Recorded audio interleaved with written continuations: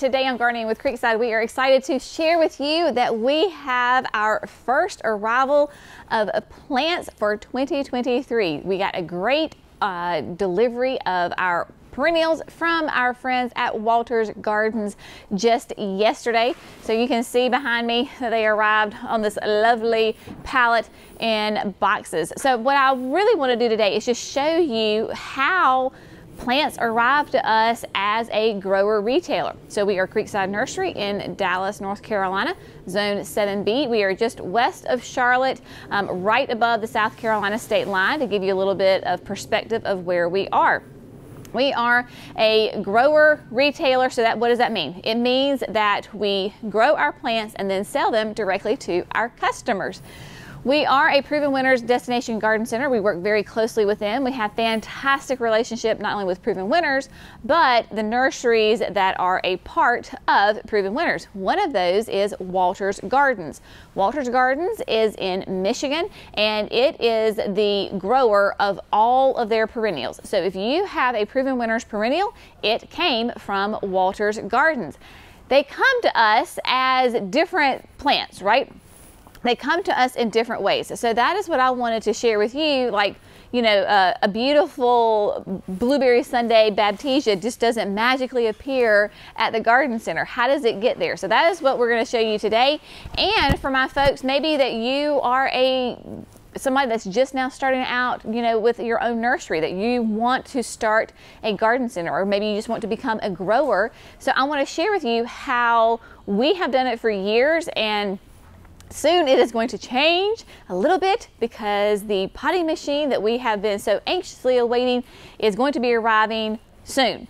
So what we have here, we are in production number 1 up at the production area of the greenhouse. Maybe, I don't know if you can see, but the lights are in now. Of course, we have this beautiful concrete floor that we put in earlier this year. Emily is busy doing those blueberry Sunday Baptisia. Baptisia come to us as a bare root. So that is one way that your perennials can come to you. Also, as a grower, so this is how it comes to us, but maybe you're, you know, a home gardener and you're going to be ordering plants, you know, online. Make sure that you know how they're going to be arriving to you. Some come as bare root, some come as potted. So just make sure when you're ordering, you know how they're going to arrive. So this is a bare root Baptisia, and you can see it literally is only just the roots. We love Walters because they grow fabulous stock. Really, really nice root system. This is considered a grade 1. That's a size. That means it's nice and large. And if you see some, you know, some little white stuff in there, that's sawdust to keep the moisture off of the roots. So Baptisia, to give you an idea, these 3 stems right here, this is what was above the ground last year. This was last year's growth, and it got cut down. Now, all these little eyes down here, this is what would be happening underneath the soil. So if you have your Baptisia in the ground, this is what it looks like underground.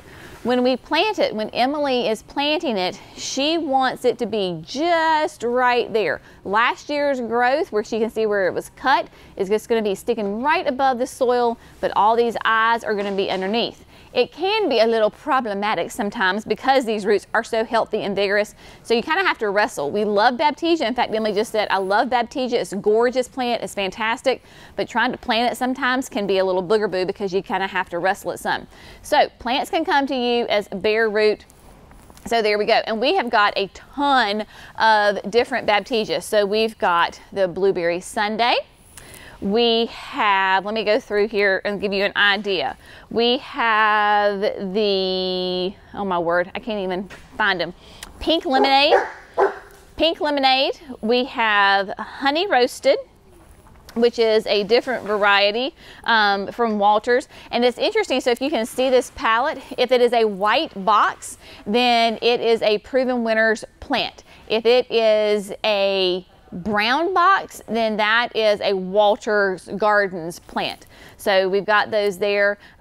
We've got all sorts of just gorgeous, I can't even find them all because they're all kind of buried in here right now. So Bare root is one way that it can come to you for sure. Another way is that it's going to come as a plug, a liner.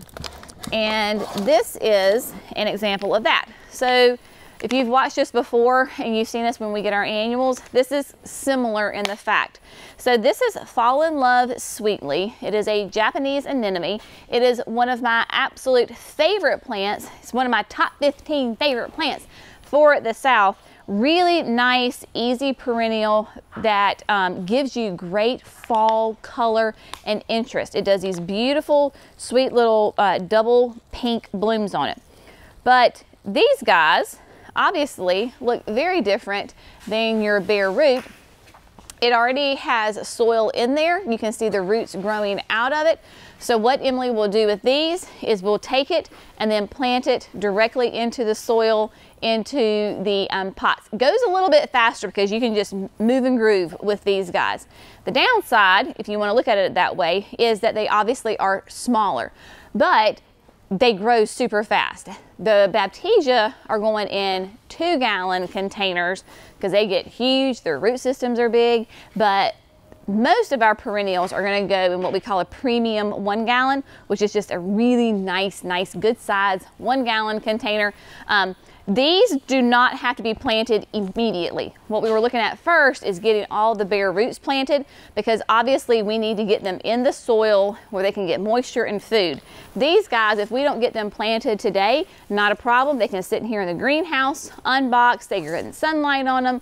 When they get a little dry, give them a good drink of water, and they can be here for a couple of days, a week, 2 weeks, you know, if you have to. So these are a little bit more forgiving as far as the timeline of when you have to get them planted. So what we'll do is just line up these trays, and as they're ready for them, you just pull them. So let me talk about a little bit of the process of how we actually pot up some things. So Jerry and I and our kids have basically planted plants in any kind of condition, weather condition you want to talk about. Hot, sweaty, you know, in the full sun, we've done that. We've done it in the cold, wet rain, when it's sleeting, been there, done that. So we are kind of moving up in the world that we're in an enclosed area. But we have used these trailers so many times. They are extremely versatile because basically it's a rolling large table that we can just move it wherever we want. What we have always done in the past, and this is what's going to change for us when we get this potting machine, is I think back here in the back you can see where Jerry brought in a pallet of soil. So we bring that in, and then this is the, oh gosh, what is it? This is the 52. So it's the 52, the F52 soil mixture. It has bark in it. It has all the good components to it where it will hold the moisture, but it's not going to be soupy wet, and it will still drain really nice. But the bags are heavy, so what he does is he has to pick them up, throw them on the table, slice them open, and then dump them. So that's why we have this nice big pile of soil that Emily can pull from. So she grabs her container, puts some soil on the bottom of it, puts the bare root in, and then goes from there and fills it up. So if you're a grower and you're just now getting started, don't think you have to be super fancy and super automated. You don't, right? So just start with the basics. That is what we have used for years and years and years, and we're finally at a point where we just can't physically keep up with that, and we're just trying to think smarter, right? Work smarter, not harder. And our business is at a point where we can get that soil machine. So the soil machine will actually have the soil in there. We'll put all the soil in the container, and then we just come back in and put the plugs. Now with the Baptisia, however, we'll still have to do this by hand just because the roots are just so enormous. So once she has all of the blueberry sundae done, I think there's 25 in this container, in this box, she will take these pots, and then she will just start lining them up nice and neat and organized up against the wall. We will keep them in here until we absolutely have to move them out when this is needed for annuals. We will first start with the other greenhouses, putting the annuals in there. So this is the last one really to be filled with annuals. That way it gives these plants time to get their roots growing, get established, and then when we need this, then we will move them outside, and hopefully by that point we'll be past like our worst weather. If we need to cover them with a frost protection blanket to keep them a little warm, if we have a really cold spell, we can certainly do that for sure. But lots of fun things. So let's go through really quick. If you don't mind, let's talk about some fun plants that are on this shipment. So I'm just going to do a little bit of a unboxing here right quick, because there's a lot of great plants. So we did some of the Baptisia. We did this So Sweetly. This is the Heaven Scent, and if you have a shade garden, especially in the South, Heaven Scent, now you may look at that right now and you're like, oh my goodness, that is just a sad looking little plant. Well, this is how it comes to us, and we're the grower, right? So it's our job to grow this out to be a beautiful plant for you that will be ready in late spring, early summer. Heaven Scent is a beautiful, almost has like a fern-like foliage to it with beautiful blue flowers on it. For us in the South, you definitely need to have it in the shade. It's very cold tolerant though. So if you're in colder zones, it does say on the tag that it can be sun to shade. So the colder you are, the more sun you can get. The hotter you are, definitely put this in shade. I have it in deep, deep shade, and it did fabulous for me last year. So the Heaven Scent is a wonderful one. I'm pretty sure in this brown box, I think I know what this is. Oh, let me borrow that for a second, or open me up. This is, yes, that is Ming Treasure. And Ming Treasure is a rare introduction from Walters. It is a beautiful iris, and so you're like, oh, well, what's so special about it? This thing can get ginormous. When we were at Walters this summer, they had some mature plants in their display gardens, and I took a picture beside of one. It was taller than me, massive, gorgeous, deep purple blooms on it, really unique. It loves to have some nice moisture, so if you've got kind of a wet area, it will do fantastic. So Ming Treasure, that's a really fun one, and you can see here that even though this is a plug, a liner, how much of a different size this is compared to like that So Sweetly.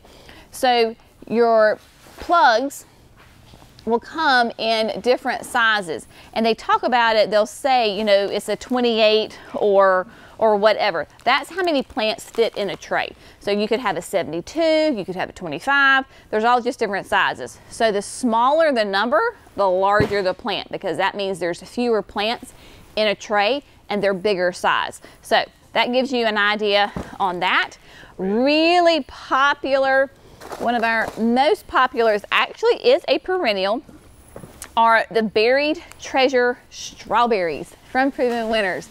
These are such fantastic plants. Now again, you may look at that and go, well, that's kind of sad and pitiful. Yes, we're getting ready to do our magic on it and get these babies growing so that they are full and lush for you. But the Buried Treasure is a fantastic strawberry. It comes in white, pink, and red. The only difference is the flower color is different. The strawberries are the exact same.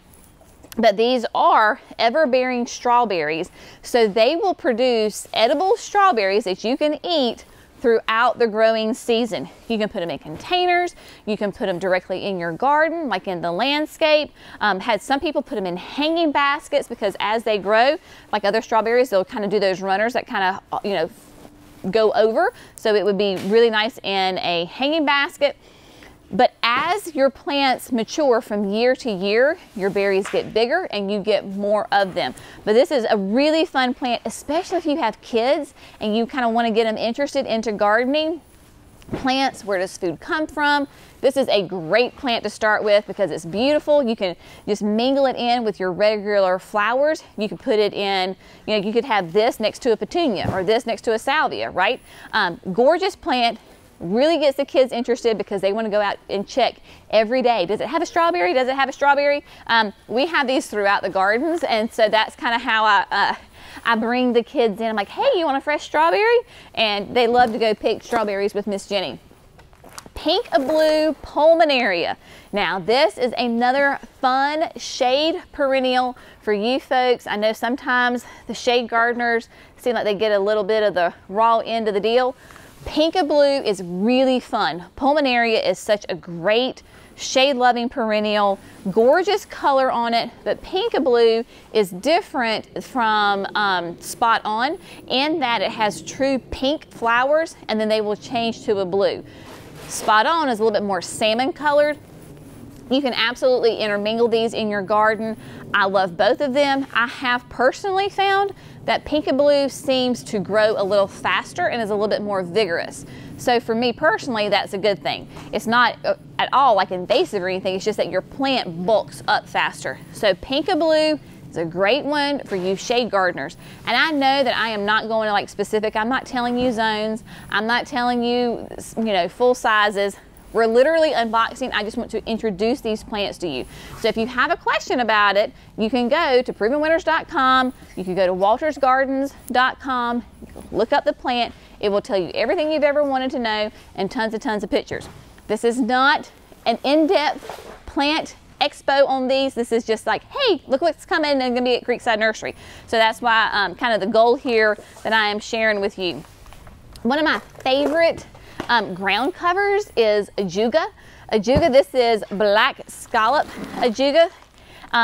It is a very low growing perennial that is, for us in 7B, it is a evergreen. So I have these in the garden. They're actually between my flagstones at my steps. Really nice. When it gets full sun, it is black. There's a little bit of green in here. Obviously they've been in a box, they've been traveling, so they've kind of greened up a little bit. But they'll do little spikes of blue flowers. Really fun. Ajuga can do sun or shade, evergreen, short ground cover, fantastic. It does spread. I have not found that it's an invasive spreader in my garden. It naturalizes quite nicely, but for me, would not say that it is invasive. Love black scallop Ajuga. It is a glorious plant for sure. And Jerry's got a bare root for me.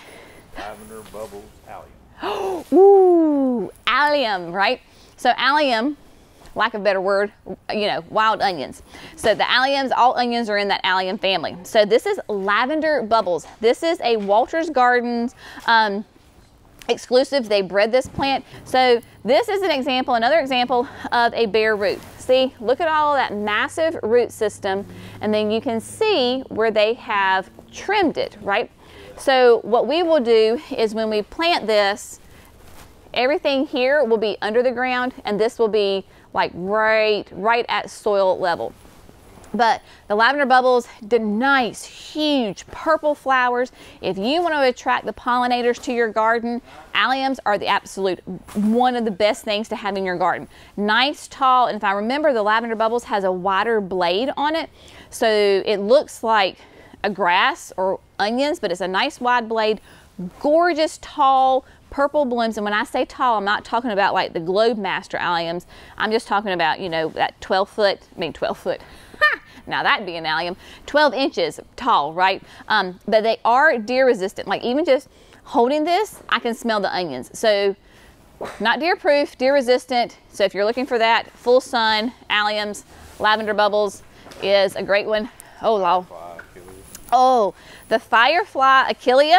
Now, imagine getting this in the mail and you're like, oh my goodness, what do I do with that thing? It's kind of hard to figure out what is a root and what is, what is the plant.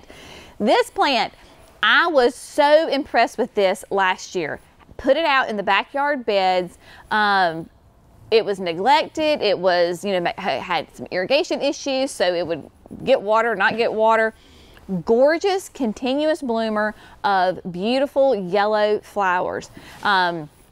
Love this plant. It is gorgeous and just really hardy. It was pretty much an evergreen for me until that 7-degree night, the Arctic storm that came through. It's still green, but just not as green. So Firefly Achillea, oh, love this plant. It is an amazing one. And then we have Amsonia in here too, Jerry. Yeah, that's this one right here. This one is String Theory. String Theory Amsonia. Now this is another one that Emily loves to plant because it is, look at the root system on that. So if you're not familiar with Amsonia, it is a beautiful early spring bloomer, beautiful true blue flowers on it. String Theory has really fun, unique foliage, kind of a grassy fern-like appearance to it, but you get this in the ground like this, all this goes in, and then again, much like the Baptisia, this is last year's growth where it has been cut, and then you can see the eyes here. So the eyes need to be under the ground with the last year's growth just kind of poking up above the soil.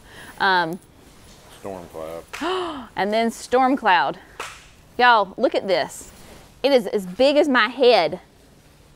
Massive, massive. This again is why we love ordering from Walter's Gardens, because they are huge, massive root system. When we tell our customers, if a perennial and a shrub, you are buying the rootstock, right? You are buying this system. If you were to take this, I mean, I guess technically, maybe I probably wouldn't do it right now, but you could take this and put it in the ground, directly in the ground. Not the best way to do it, but just imagine putting this in the ground. Can you imagine the plant that's going to come from this? It is going to be huge. It is going to be gorgeous. It is going to bloom that first season for you. Just gorgeous. Gorgeous. Storm cloud. And storm cloud comes out like a black, like a really dark color, turns to green, and then of course it has that beautiful flowers. What else we got? Yeah, I mean, I don't want to go too crazy because we start to open it up and it start to dry out. Yes. So when we have the bare roots, they are in plastic bags, and we don't want to open up like those because we don't want the roots to dry out. So we do have to be a little bit careful. That's pretty much all the plugs, liners. Yes. And Empress Blue right there. Oh, Empress Blue. In that hostas that they come dormant right there. Oh, yeah. So we also, of course, get lots of beautiful hostas from Walters. I'm going to show you, just pull this out. So this is Empress Woo, and Empress Woo is a stunning hosta, and I'm going to try to get one out here for you if I can. She's stuck. Oh! The root systems are so, here we go, and they like to get friendly with their neighbor, so the roots had gone over. Here we go, I got it. All right, so this is a hosta, and you're like, Jenny, that does not look like a hosta. Well, it is. Look at that beautiful root system. We can just go ahead and pull that out just a little bit. We can tease it open so that way when it gets into the pot, then that will start, see how these guys are kind of coming out? Then they will start growing nice and fast. We don't want to go in there and just go to town breaking them up like crazy. They will naturally spread out, so they are fine. But the eye is down in there, without trying to make too much of a hot mess right there. But this is the eye right here. So that's where the hosta is. When we pot these up, they will be completely under the soil. So we want all of this buried underneath the soil, and then they will come and flush out as the temperatures go up and as their roots start to grow and develop.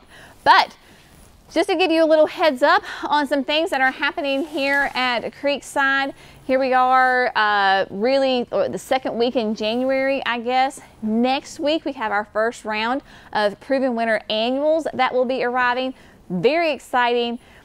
Fingers crossed that the soil machine will be here and up and running for those annuals and even probably some of these perennials. And yes, so all of these trays that are off to the side, those are for all of the annuals. Now, that is not the only trays that we will be, like, that's not our whole inventory. That's just a start. So we will have both production houses will be literally wall to wall in annuals, and then the retail garden center will be jam-packed with annuals as well. So the growing season for Creekside Nursery is off and running. We will keep potting up plants, whether it is perennials, annuals, or shrubs, basically from now all the way through even the fall. So it is a continuous process, so that way we can have good plants available for you every time that we are open. We have to constantly be bringing plants in that we can start growing and getting ready for all of you sweet folks. So it's an update from here at Creekside Nursery. As always, thanks so much for gardening with Creekside. Of course, we will keep you updated on how everybody's doing with our nursery tours. So just stay tuned. Lots of fun things happening here. As always, we appreciate you. Have a great day. See you next video. Bye, friends.